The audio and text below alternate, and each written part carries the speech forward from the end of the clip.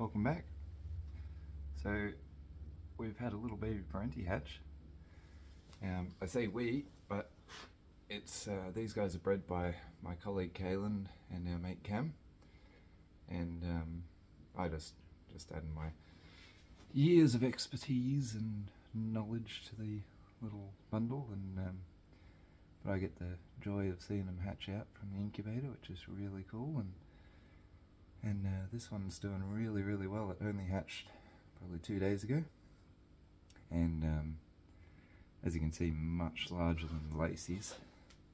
When they hatch out, like probably 4 times the size. And these guys will pump on the size. I remember our one Big Slice. He when we got him as a hatchie, about a year old, he was 1.20 m already. So it'd be cool to see how these guys go, and I think they've got a few more eggs cooking between them. So yeah, it'd be really cool to see how that turns out and see how many actually hatch. They're very uninclined to bite, these little guys,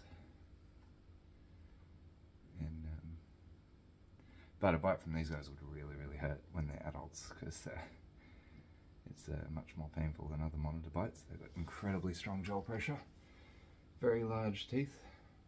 But look at those patternings. How amazing are the parenti? Baroness giganteus.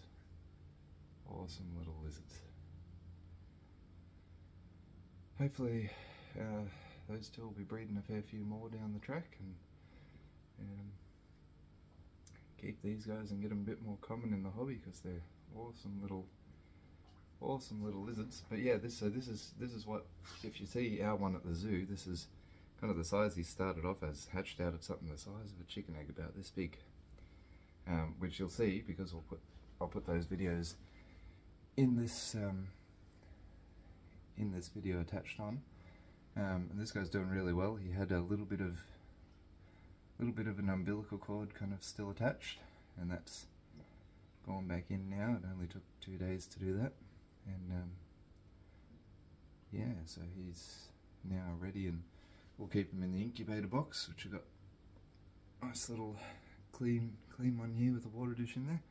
We'll keep him in there for a couple of days, and then probably a week, and we'll give him a bit of a feed later on in this video too, so you guys will get to see his first little feed video. But I'm going to put this guy back now and give him a little bit of a rest. But how cool are these little guys? Look at those colour patterns.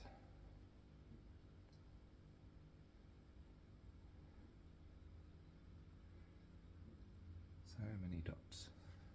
Anyway, enjoy the rest of the video, guys.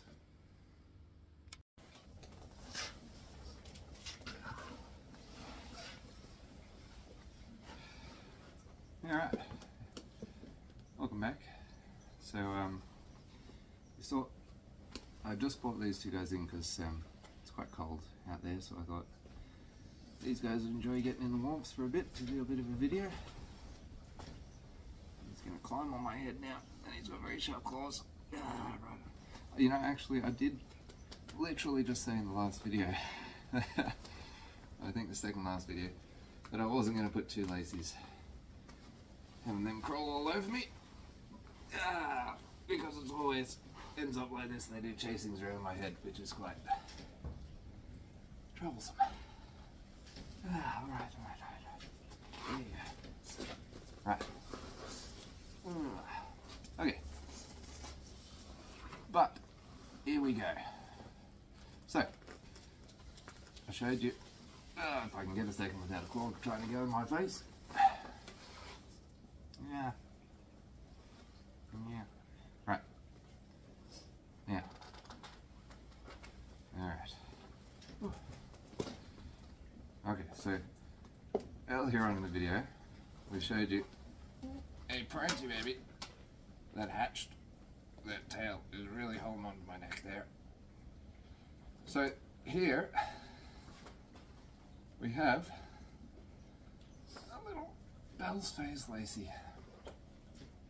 And this one hatched about probably a day before that Bell's Phase, so you can see the size difference in them. Now don't get me wrong, Lacey's are still by far my favourite. There's just so much more to them, in my opinion. But I mean, perenties are awesome as well. Goannas in general are just awesome. As you know, we love our goannas. There's a big head sticking up there, and we'll look, seeing what's going on, and our girl's just wandering about. Now this little Bell's phase, or on the head, or on the ear. So this little Bell's phase is not from these two. It's from one of our young pairings, but it's got some really nice colours coming through, and it's doing really well. But you just see the size difference. That one that we had in the video, probably 2 videos back, where I was kind of taming one up. I haven't shown you guys my morning routine for taming it.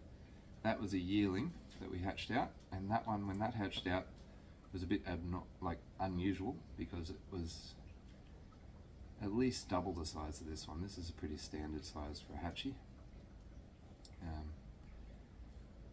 But yeah, they're super awesome. This one it took it a day to kind of open its eyes out of the egg, and we're leaving it in the incubator for a little bit just to get it nice and strong before we move it out. Hello buddy, you gonna put a hole in your ear or something? Wandering about? Anyway, I hope you guys have enjoyed this video with the first parentie baby. We'll show you all the others when they hatch, and yeah, we'll be posting another video up next Sunday, and we might start doing 2 videos a week, but that may be a little bit down the track, but we'll see how we go. We'll try at least once a week we're going forward. So how awesome are Lacey's though? You can't beat a Lacey. They just always want to explore, they always want to hang out with you. And well, I mean, being arboreal doesn't hurt. You got your big cool yellow spotted monitors and your Asian water monitors in America and overseas and stuff, but I don't know, you can't top a Lacey.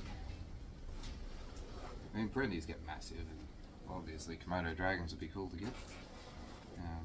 I'd love to work with croc monitors, which we'll work with one day, but yeah. So little tiny baby Lacey compared to that massive parentie, and we will see how we go with those guys.